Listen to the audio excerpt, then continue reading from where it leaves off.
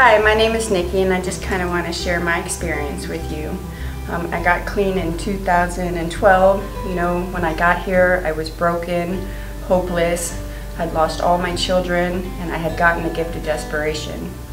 I went to a detox. That's how I got clean, and I was introduced to a 12-step program, and from there they showed me how to live. I've done this thing not with grace or dignity. However, I've been able to work on myself. I've been able to repair relationships. I've been able to get my kids back.